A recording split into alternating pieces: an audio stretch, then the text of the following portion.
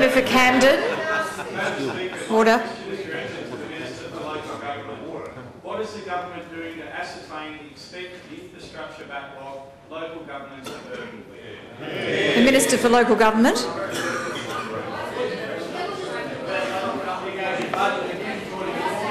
Thank you. I'd like to thank the member for Camden for his question and congratulate him on his wonderful win with the 22.8% will come to order, and the Leader of the Opposition. 8% swing.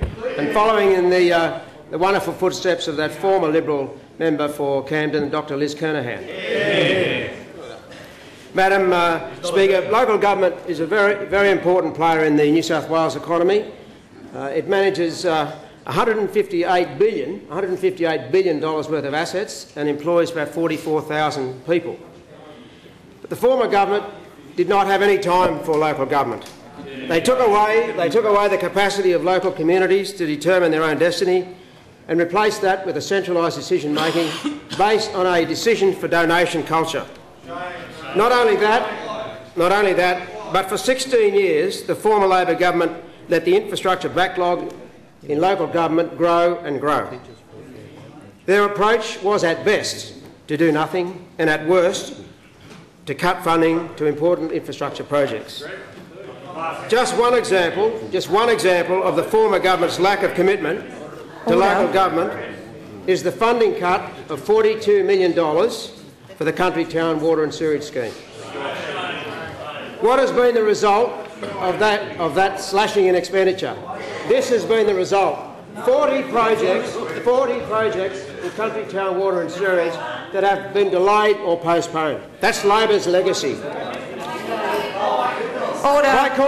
By contrast, the Liberal National Government has already commenced in our first 100 days a council-by-council audit of the total local government infrastructure backlog. will come to order. Once the audit for each council has been completed, we will know exactly what projects need funding and in what order. From this audit, New South Wales councils will be able to determine long-term financial plans about how to address any shortfalls in maintenance.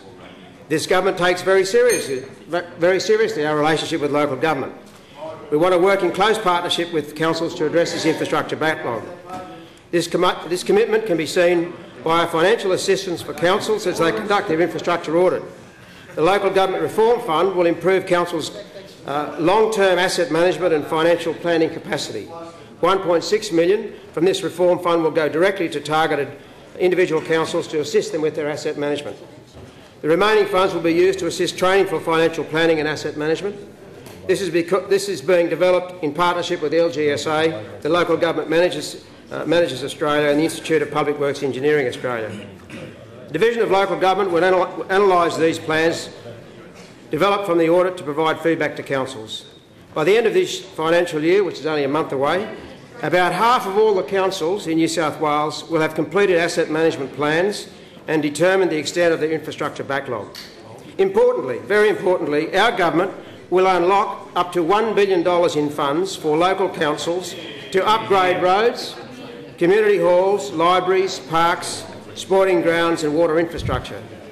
Yet another example of a government rebuilding New South Wales.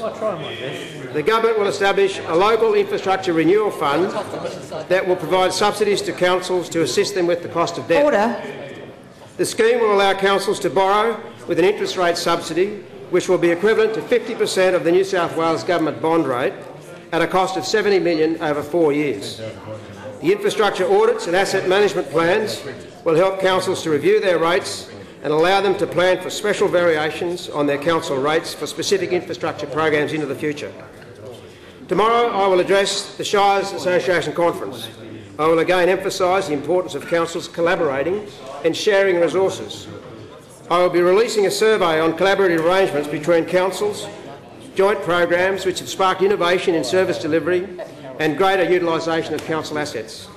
The council-by-council audit, which started in this government's first 100 days, will guide councils and help them effectively plan for the future, share ideas and resources, borrow cleverly and confront the immense infrastructure backlog that is the legacy of the previous Labor government.